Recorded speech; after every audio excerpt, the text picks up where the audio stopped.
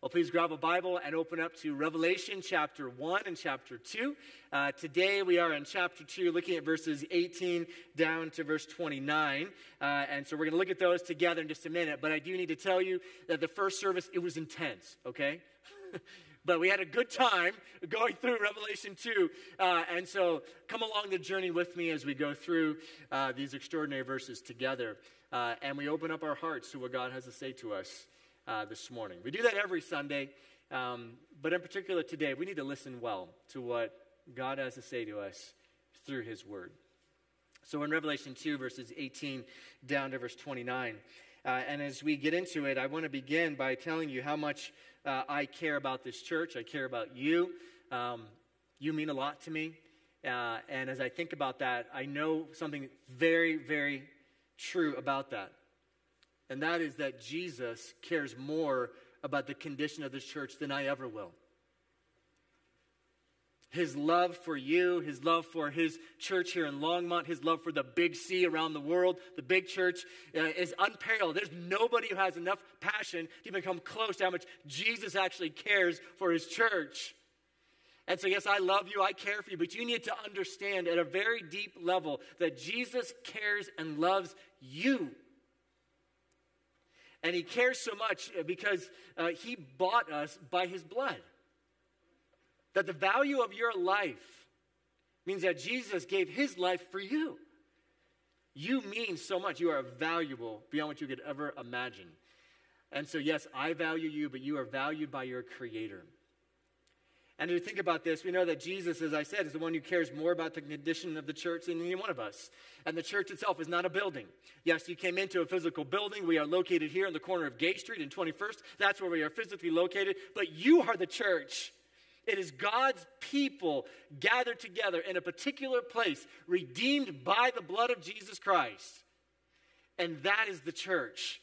Yes, we have a building we got to take care of and these things, but you are the church. You matter more than any of these things. And as we look at these 7 letters that come from Jesus through John to these 7 churches, each of them are at different points of their spiritual journey.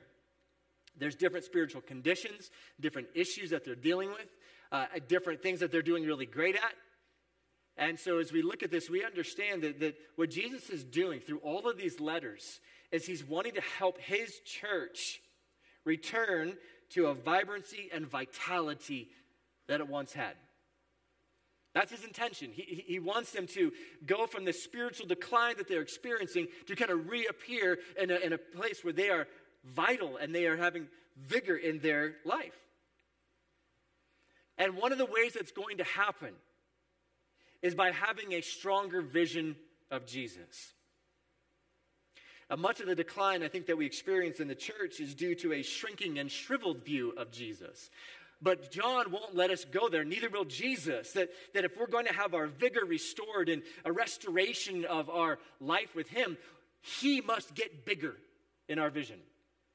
And so we started the series back in chapter 1. I want you to see these verses again because it helps us understand what I'm saying.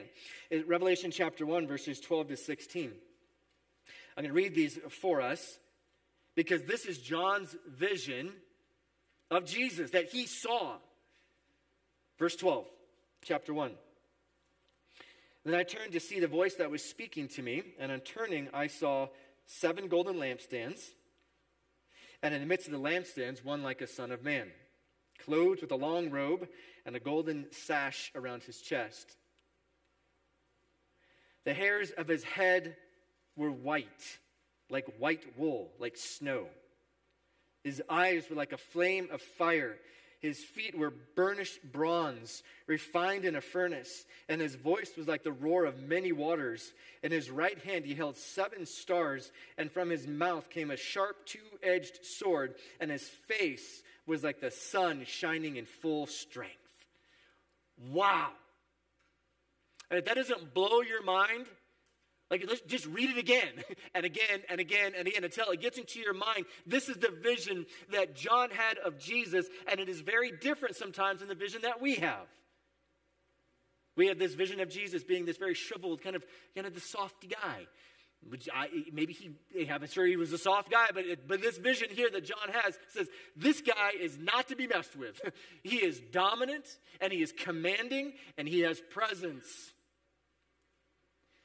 And so in many ways, the strength of our church will be built on this vision of Jesus. Coming to greater alignment to who is this person that we worship and adore? Who is he and what is he like? It's interesting to note that each of the 7 letters that we see in chapter 2 and 3, that there's an aspect of that vision of Jesus that is delivered to those churches. And there's a reason why there's that particular part of the vision that is picked up in those letters. So I want you to see this, the one we're looking at today. Chapter 2, verse 18. To the angel of the church in Thyatira, write, the words of the Son of God, who has eyes like a flame of fire and whose feet are like burnished bronze. Now compare that then, what I just read a minute ago, chapter 1, verse 14 and 15. His eyes, at the end of verse 14, were like a flame of fire, and his feet were burnished bronze. So you see the parallel, right? This is the vision that John had. Now in the letter to Thyatira, he says, this is the one who's delivering this message to you. This is the one who has eyes like a flame of fire, and whose feet are like burnished bronze. What a vision of Jesus. And they emphasize the main point that I want to hit home this morning, and we're going to look at it in a couple different ways, but it is this, that there is nothing secret, there is nothing hidden that Jesus does not see, does not perceive, and does not understand. He has eyes like a flame of fire. Now, I want you to see this in verse 23 of chapter 2. In verse 23, after this whole kind of sequence that we're going to walk through together, Jesus says this in verse 23, and all the churches will know what? That I am he who searches mind and heart, and I will give to each of you according to your works. Jesus sees everything. There is nothing hidden. There is nothing secret. He perceives all things. He understands all things. He gets it. He has eyes like a flame of fire, which means he sees right through you. Now that's a little freaky, if we're being honest. I'm not sure I want Jesus to see right through me. I like to keep a little part of my life that he doesn't have access to. And we do that all the time. These verses and this letter to Thyatira will not allow us to go to the place where we think, well, Jesus does not know what's going on in the privacy of my life and the secret parts that nobody knows. He has eyes like a flame of fire. So let's understand Thyatira just a little bit, because this is important. Thyatira was the smallest church of any of the letters. There's 7 of them, and some of them are a little more famous, like the one to Ephesus. The church in Ephesus was a well-known church. We have, a whole letter that Paul wrote to the church in Ephesians and Ephesus. There's no other real reference in the Bible except for maybe one time in Acts to Thyatira. It was a small, dinky little church in a very obscure place. Nobody really knew about it.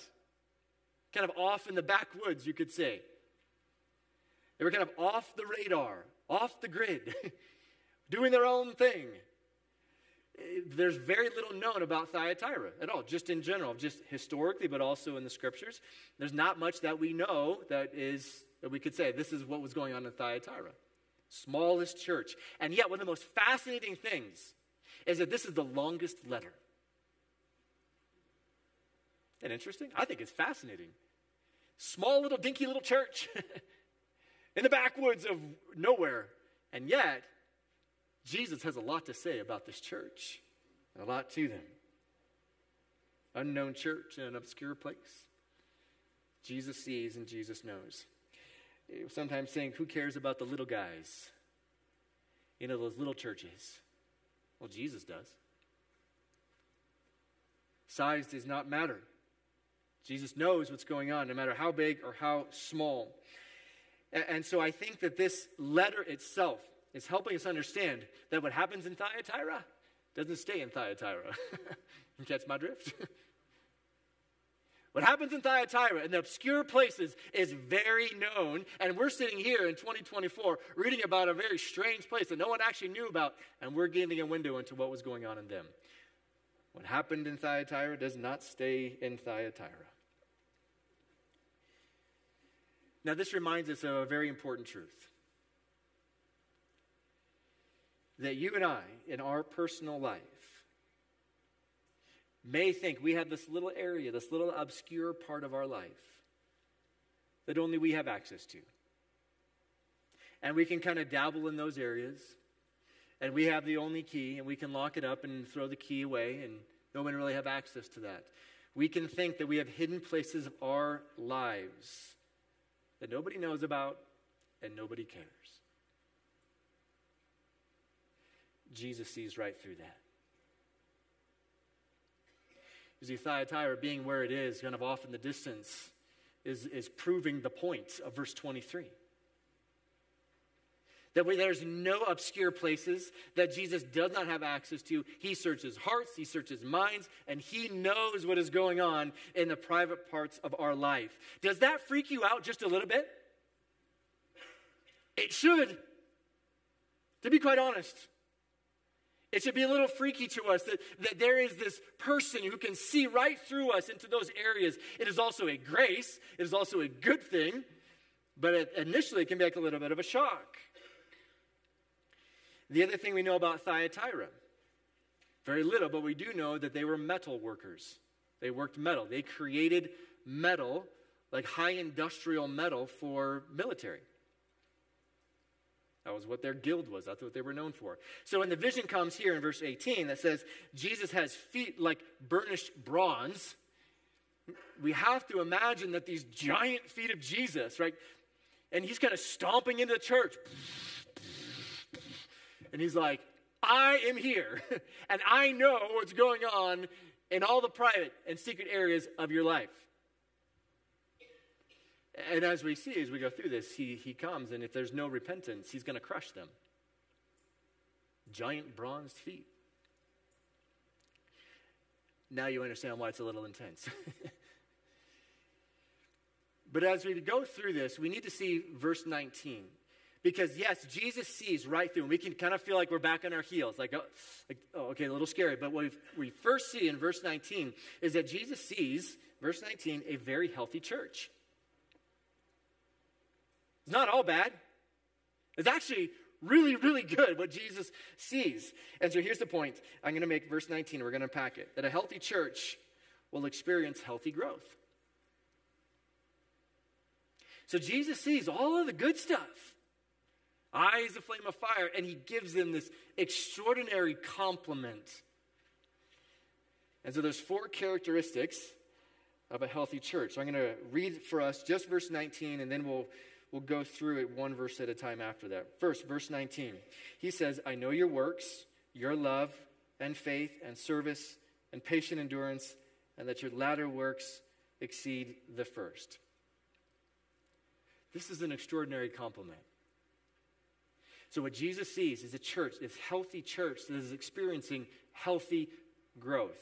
And there's 4 characteristics that Jesus says, I know what's going on there, and here's the good stuff. And you can see them in the verse. I'm just going to make some comments on them, but there are 4 characteristics. The first one you see it is love. Their affection for Jesus is on high. Like, it's like way high. Like, their meter for, like, loving Jesus is out the roof. Their love for one another is super high. Like, they are like abounding in love together. And that is evidence of the fruit of the Spirit in their church. Fruit of the Spirit is love. And so we could say it's this love feast. You might remember from Ephesus in the first letter that the church in Ephesus was really failing in this area. But in Thyatira, they are flying.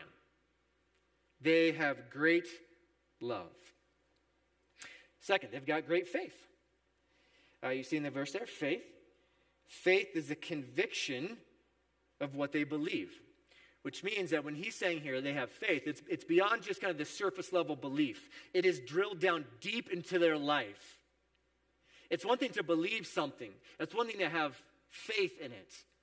To have faith in something means I'm going to lean everything I've got on this thing. I'm pouring my whole weight onto this thing that I believe. And so in many ways, when that happens, it's an activation of faith that says, I believe it in my mind, but it is now descended into my heart, and then it is changing the way that I live. So when we say we have faith, yes, it involves conviction, but it also involves activation. We're acting on that faith that we have, on that belief. Third thing they're excelling at is service. It's this spirit-empowered sacrifice for one another. And the word for service in that verse is the word that we get for deacon. It's a great word. We have great deacons here. A lot of churches have deacons part of their church fabric. I love that word deacon because it brings up in my mind, the old character, the old cartoon, the Roadrunner. Remember the Roadrunner, that old character? He's like, beep, beep, zoom, right? Like he's booking it. And I have that in mind because when you think about the word deacon and what they are doing is that there's a need that's met and it's like zoom. And I have to tell you, Longmont Calvary has the gift of service. Like I'm becoming an insider here. Been here for 2 years. I'm in. I'm all in. But my first experience here was, man, this church, man, it's like Roadrunner church. It's awesome. You guys are awesome. Because whenever there's a need that's met, it's like, poof. So awesome to see. So I could say as a church, we are excelling in service. It's awesome. Fourth, perseverance. And they are going in the right direction, and nothing's distracting them. Like they're just steady. Sometimes we don't think steadiness is something we'd be proud of, but like it's good to be steady, like just consistent. You know, someone says to you, you're just so consistent. You're not like, oh, great. They're persevering. Great compliments from Jesus. I think if Jesus showed here with those bronze feet, stomped in here, and he stood up here and he said, Longmont Calvary, I know your love. I know your faith, your service, your perseverance. I'd be like, thank you, Jesus. Because all of those are saying we're becoming like him. And when we spend time with Jesus, we become like him. The church in Thyatira was spending time with Jesus. So they're becoming like him. What a great compliment from Jesus, that what he sees is that. They're becoming Christ-like. And one of the coolest things about verse 19 is the very last phrase, and he says this, and that your latter works exceed the first. Isn't that cool? What he's saying is this, that you started in one spot with all these characteristics, but man, you are really making progress. He's saying, yeah, you're good at these things, but from where you started to where you are today, you are changing. You're getting better. You're progressing. And it's so awesome to see this because the church in Thyatira wasn't satisfied with the status quo. They're progressing. They're changing. And their character and their quality of what's going on. I got to tell you, if Jesus came to us and said that to us, I'd be like, thank you. Thank you, because that means God is at work here. So our aim, when we think about church growth and health, is healthy growth, like in the characteristics and the qualities that Jesus aims here to identify. A distinctiveness, a distinguishedness from what's going on around the world. Now, that's good stuff. But Jesus also sees some bad stuff. And as typical in the letter, this is what he does. He gives them this great compliment. He says, but there's something else going on. Jesus sees something else. I'm going to read for us verses 20 to 23. Great compliment, verse 19, now verse 20. But I have this against you, that you tolerate the woman Jezebel, who calls herself a prophetess, and is teaching and seducing my servants to practice sexual immorality and to eat food sacrificed to idols. I gave her time to repent, but she refuses to repent of her sexual immorality. Behold, I will throw her onto a sickbed. And those who commit adultery with her, I will throw into great tribulation unless they repent of her works, and I will strike her children dead.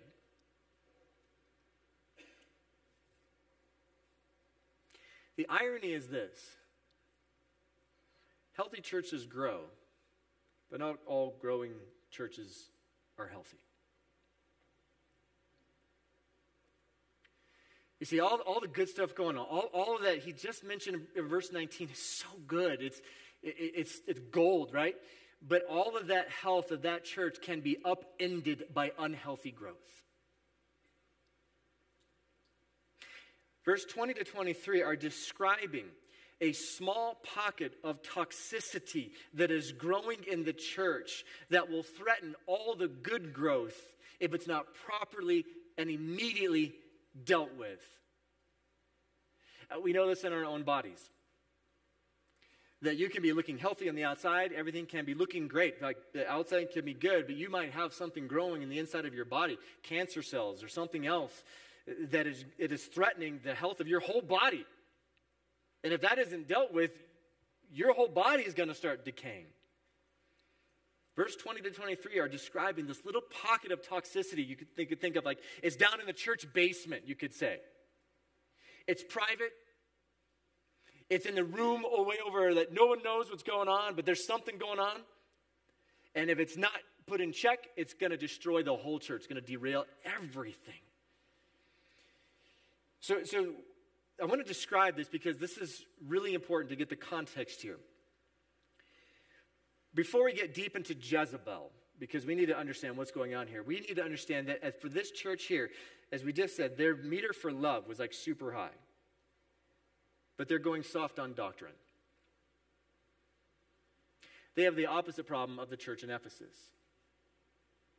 The church in Ephesus, it was like high doctrine, but it turned into cold rigidity that drained the church of love. Love had grown cold. In Thyatira, it's the exact opposite that's happened. Their love was abounding, but their sensitivity to truth is being threatened. And because of that, Jesus says you're tolerating this woman called Jezebel. So let's talk about Jezebel. I need you to go on a journey with me, okay? Because we need to understand the context here. So travel with me. Be patient as we walk through this. If you remember last week in Pergamum, he mentions Balaam and Balak. And Jesus goes back to Numbers to describe the context of what's happening. Here, when he mentions Jezebel, he's going back to 1 Kings. Chapters about 15 to 18 of 1 Kings. In those chapters in 1 Kings, there's a queen whose name is Jezebel, who's married to King Ahab. Queen Jezebel was not a nice lady. She was nasty, wicked, evil, killing all the prophets of God. If we looked at the history of Jezebel from 1 Kings, the Queen Jezebel, what we'd understand about her is that she grew up as the daughter of a priest of Baal, B-A-A-L. This is the home she grew up in. She grew up in a home where her dad was a priest of Baal. Now, Baal worship was full of sensuous and sexual activity. So part of the worship of Baal involved a sensuous nature and sexual exploration. So this is the context in which Jezebel grows up in. So when she gets married to Ahab, this is what she knows. And so what she does in her position of power is that she leads God's people away from the purity of worshiping God and towards the worship of Baal. And you can see some of these stories, and these are incredible stories back in 1 Kings. But that's essentially what's happening with Jezebel. She is sensuous, she is sexual, and she is leading God's people away from the purity of worshiping God. So when Jesus references Jezebel here in Revelation chapter 2, I don't think that this is an actual woman in the church whose name was Jezebel. Now, different commentaries, different theologians think a little bit different about how this plays out. But the word Jezebel was not something you wanted to be called. If any of you are having kids right now, please don't name your kid Jezebel. We'll all look at you like, what are you doing? Oh, it's cute, it's Jezzy. No, it's not cute. Jezebel became symbolic in a name for someone who was wicked, someone who was evil. And so when Jesus references here this woman Jezebel, I do believe that there was a member in that church in Thyatira who was secretly and privately promoting heresies that were leading people to moral compromise and sexual exploration. So yes, there is a woman in the church who's doing this, but Jesus calls her, she's Jezebel from of old. Privately and secretly leading God's people away. There's some sort of heresy that she's dabbling in the privacy of the church that is leading, you see it there in the verse, leading and seducing the servants of Jesus to practice sexual immorality. These are God's servants. This isn't happening outside the church. He's saying, all the people in the world who aren't following me, what's wrong with them? He's saying, no, in the church, this is happening. Jezebel herself, whatever her real name is, claimed to be a prophetess, speaking to God's people on behalf of God. Some sort of heresy that she was ringleading and creating a pocket of people in the church dabbling in heresy and sexual immorality. What was the heresy? What was she potentially promoting? It's sometimes called antinomianism. If you know what that is, that's okay. I'm just going to break it down. It's very simple. Anti meaning without, nomiism meaning law. Without the law. And that is a dangerous heresy that can leak into the church that says, oh, you can follow Jesus, you can do that, but there's no moral code you have to follow. It's just all free. Love, free love. No moral code at all. Very dangerous. And so the consequences for her is that she's going to die.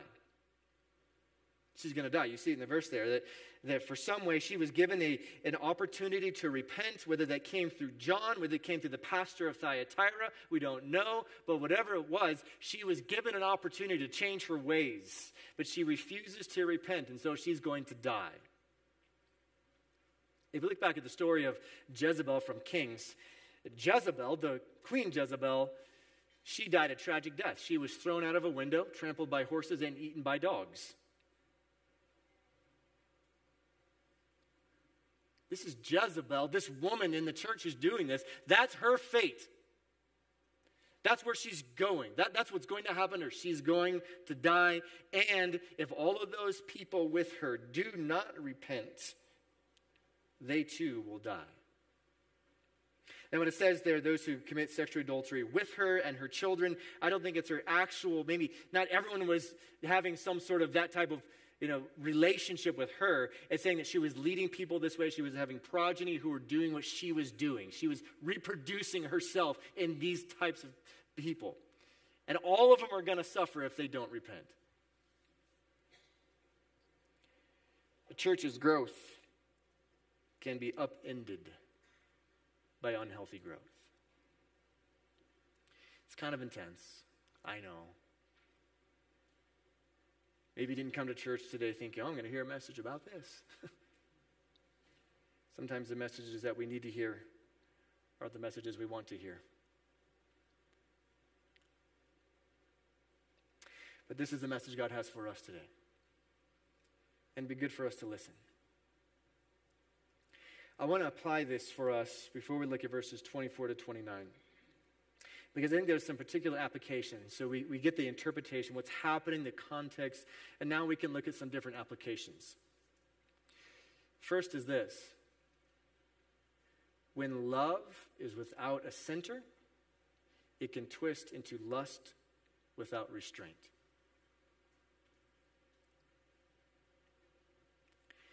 When love itself loses its center, it can easily twist into lust without restraint. It's that antinomianism thing. Oh yeah, the priority of love, loving one another, which is truly and honestly what we're supposed to be doing. But if it loses its center, the way it did in Thyatira, and it can actually do in the contemporary church in 2024, what can easily happen is that we twist into lust without restraint. Love is right. Love is good. Love comes from God because God is love, right? We see that in 1 John. God is love. He is the definition of love. But if we look at how God loves, there are things that God does not love. God does not love wickedness and evil and sin. That's why Jesus died. He died for those things. There are things we ought not to love. So yes, the call to love is biblical and it is right. But we also see in passages like 1 John, which I'm going to read for in just a minute, that there are things we ought not to love. We have to keep this in mind, that sometimes our love for God means we won't love certain things. 1 John chapter 2, verse 15 says this: do not love the world or the things in the world. If anyone loves the world, the love of the Father is not in him. For all that is in the world, the desires of the flesh, the desires of the eyes, and the pride of life, is not from the Father, but is from the world. And the world is passing away along with its desires. But whoever does the will of God abides forever. It's pretty simple what John is telling us there. We cannot commingle love for God with love for the world. They can't coexist together. There are certain things that we ought not to love. Do not love the world, he says. And then he mentions 3 of them. Desires of the flesh, desires of the eyes, and the pride of life. And so as we think about love and having the priority of love in our life, it has to keep centered on God. What does he love? And make sure our affections are aligned with his affections, and the things that he's not affectionate about, we actually don't love. Keep centered, because these things don't always mix together. So that's one application of these verses here. The second is this. It's not a direct application of what was going on in the church, but it's certainly important for us to understand, is that we have to be careful of toxic pockets within the church that can derail the church. We have to be careful that we don't become part of a small toxic faction within the church that could potentially derail the whole church. And this can easily happen in the basement of the church, a small little room. This little group of people who meets in their home with no accountability, no direction, and they're just going to do whatever they're going to do, and they're kind of dabbling in theological things and doctrine that are actually going to derail the church. So friends, we have to be very careful and be on high alert that we don't accidentally and inadvertently get involved with a pocket in the church that is toxic and is going to derail the whole thing. So that's an application for us. We need to be careful that we don't get sucked into something that we're not even where it's going and where it ends up at. So we have to be careful of these things. We should test everything we hear against Scripture. You should test what I preach on. You should test what you hear from other preachers. Test what's going on. Listen, is it in alignment with Scripture? Is it true? Is it right? Is it narrow? Is it straight? We want to get the word right so we can give it to each other right. Let's be careful. It's just an application of these verses here. So what are we supposed to do? What do we do? Well, we do what Jesus recommended the church in Thyatira. Look at verse 24. Jesus says this to them after this kind of intense moment. He's like, you're doing this, or it's happening in your church. But he says this, but to the rest of you. Isn't that good? He's saying, not all of you have gotten pulled into this. It's just a pocket. It's a small group of people. He says, to the rest of you. It's good. Who do not hold this teaching, who have not learned what some call the deep things of Satan. To you I say, I do not lay on you any other burden. Hold fast what you have until I come. The one who conquers and keeps my works until the end, to him I will give authority over the nations, and he will rule them with a rod of iron, as when earthen pots are broken in pieces, even as I myself have received authority from my Father. And I will give him the morning star. He who has an ear, let him hear what the Spirit says to the churches. So I think what we do as a healthy church who is growing and progressing and moving forward, we have to stay super focused. I know that's a weird way to say it, but we just have to stay focused. Jesus doesn't say to them, okay, just stop loving altogether. Okay, you've swung too far on the love channel over here. Like, the love boat is sailed off. Keep loving. Hold fast to what you have. Anchor yourself to what you have in verse 19. Anchor yourself to love, to faith, service, to perseverance. Don't settle for the status quo. Keep going deeper. Keep progressing. Keep growing in your spiritual formation. Keep going, he says. But conquer. Conquer the toxicity that can choke out growth by playing the long game. And Jesus describes the long game in a couple different interesting ways. First, he says, there's going to be this co-regency that you have with him in ruling the nations. It's quite mysterious to think about that. But what Jesus is saying is that there will be a time when we rule with him the nations.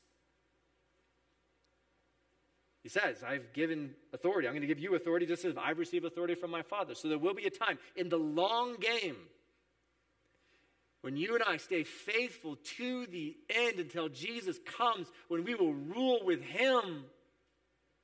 And so we have to play that long game that says, I'm not going to forego that long game just to get a little bit of pleasure today. I'm going to persevere. The second thing, he says, you're going to get this morning star. The long game says you're going to get something, a morning star. It's fascinating imagery, isn't it? The imagery there, Jesus is talking about it. He's saying about this is him. He's the morning star. I was getting some random star in the sky. Oh, you have a morning star. He's him. He is the morning star. So he's saying you hold fast to the end. You conquer. You keep going. Don't get duped. Don't get sucked in. What you're going to get at the end is him. He is the morning star as we rule with him. So be aware. Stay focused. Don't get distracted by the things in this world. They may think, well, is that true? Is that not true? Stay focused. Hold on to what you have. Stay centered on Jesus.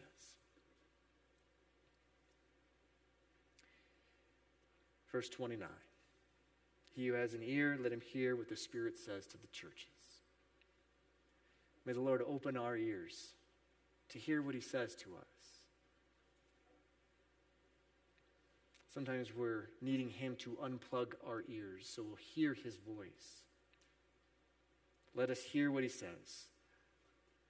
And may our lives align to what he wants for us. Let me pray for us. Respond this morning, the final song together. Would you stand with me as I close this in prayer?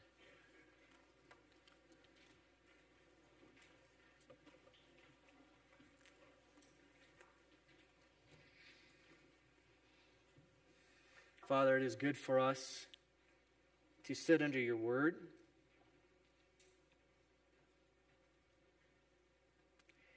It's very easy for us to get off the rails.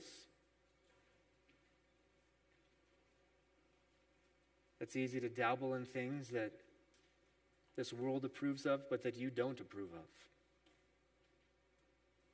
And we are sorry.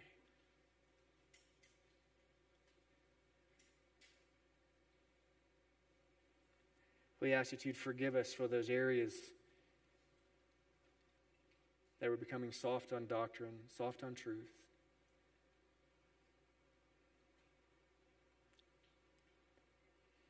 Father, we want you more than anything. And we need you more than anything. And so for this church, for Longmont Calvary, planted here, I pray that you'd help us to listen well to what you want to say to us.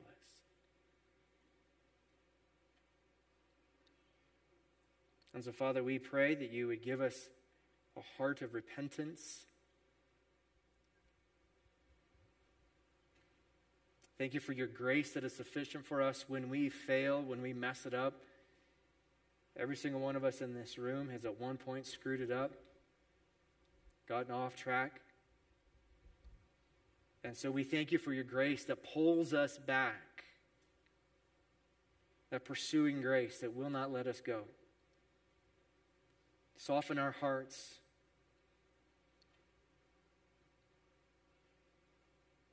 Give us a heart of repentance. And we thank you that you meet us in those spaces. Father, for anyone here who is living a life that is, they got this area of their life where it's just kind of walled off, it's kind of compartmentalized. I pray that the light of Christ would shine in those areas. And you'd help us to run to the light and not recede back into the darkness. Your light calls us out of darkness. It's your kindness to us. It's your grace that you don't say, well, you did that and I don't care. You call us out. Help us not to be afraid of the light, but to run to it. Thank you for your presence here this morning. By your Spirit, we submit ourselves wholly to you. In Jesus' name, amen.